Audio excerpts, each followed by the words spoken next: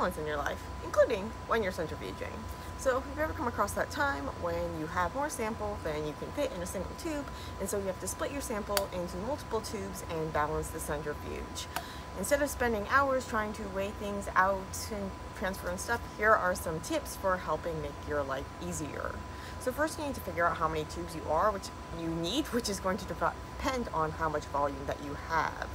And so I'll talk more about later when you have more than 2 tubes, but we'll start with the simplest scenario where you have 2 tubes that you have enough sample for 2 tubes. And also when you're filling these tubes, depending on the tube type, there might be certain like minimum and maximum limits. You never want to fill a tube super duper full because then it can like overflow and get into the centrifuge. So especially with like an ultra centrifuge, you want to be really careful. Hold it at the angle it's going to be at and make sure it's not coming into contact with that little insert part. Okay, so you want to start by just like pouring your sample and eyeball guessing it. So it doesn't have to be perfect, just kind of like eyeball it. Then you want to get them so that they're kind of within like, I don't know, like half a gram or so of each other. Because then what you can do is, I like to save a tiny little bit of leftover of the sample in here. So not a lot, less than a mil, just a tiny little bit that I can then use to adjust the volumes rather than trying to take one out of the other. And then, because when you take one out, now you're not just adding to this one, you're reducing from this one, and then it gets all complicated. So assuming that you don't need to get every last drop of your sample centrifuged, the tiny little bit you leave in here is going to be like a drop in the bucket compared to the amount of sample that you have in here. So you don't need to worry about that, and it's going to make your life easier. So once you've done your eyeball guesstimate, you kind of just like back and forth. When you're doing the back and forth, make sure that you don't like get it spilling on the outside. Use like a Kim wipe, make sure that you're wiping it off because you're going to then wipe that stuff off later anyway, or hope so, before you stick it in your centrifuge.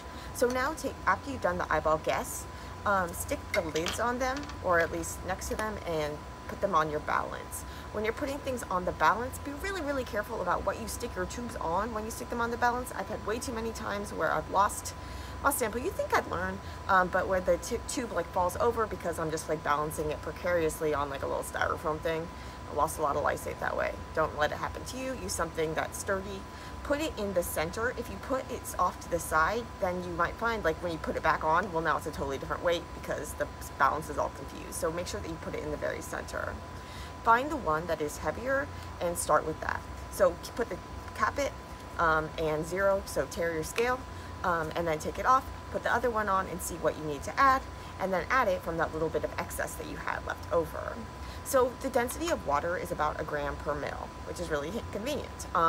So the density of a solution, like if you have a lysate or something like that, it's going to be heavier. So basically for every gram that you were off, you would need to add 1 mil of water, or like a little less than 1 mil of your solution. So just a little like quick estimate. Typically you want to get it closer than the mil before you're doing this, so you don't have to keep like 1 mil of excess in here.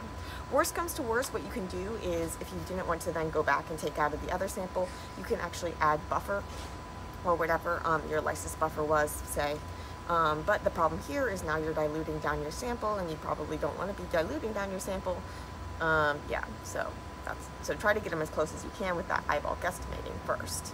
But you can then transfer from your leftover sample with either like a P1000 or even just like a transfer pipette. Just put it up and make sure that you have the lid on here too when you're doing this. Of course, for this eyeball guessing to work, you need to make sure that your tubes are actually the same. So you can see that these might look pretty similar, and in fact I can use them in the same rotor, but because they're made out of like slightly different material, they're going to have slightly different weights. And same for like caps. I could use the same like these caps with either of these, and they would both work in the centrifuge, but these are going to have different weights, and so if I were to just do it based on eyeballing, well, now it would be off. And also, that's why, another reason why you want to make sure that you're weighing with the caps instead of just assuming that all the caps are going to be the same. This is especially important when you're dealing with ultra centrifuging. You want to make sure that things are really balanced in this case. For some of the caps, especially with the ultra centrifuge, they might have like an O-ring. Make sure that they actually have that O-ring in there when you're doing this. And make sure that they don't have water or stuff in there. You also want to make sure there's not water on the side of your tubes. sometimes you might be preparing your tubes on ice.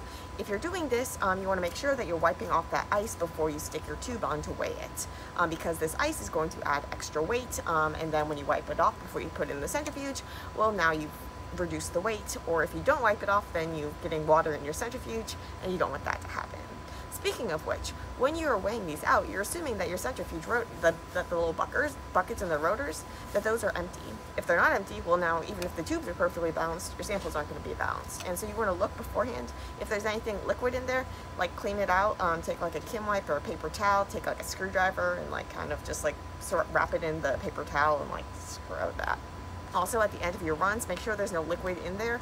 If there is, clean it out, be nice for the next person, clean it out, dry it out, and put it back. Okay, so that will get you balanced samples when you have 2 tubes. Unfortunately, a lot of times you don't have 2 tubes. So you can, if say you had enough for like 3 tubes, well, you could measure them all out so that they were the same and equally balance them and space them out equally. But then you have to make 3 tubes match, which is a pain. So what's easier is to just make 2 tubes match and then make a third, make a balance for it with just using water. It's going to be a lot simpler. It's also simpler in that you can just put whatever volume that you want. So basically, I start by just kind of eyeballing it out, making the 3 tubes.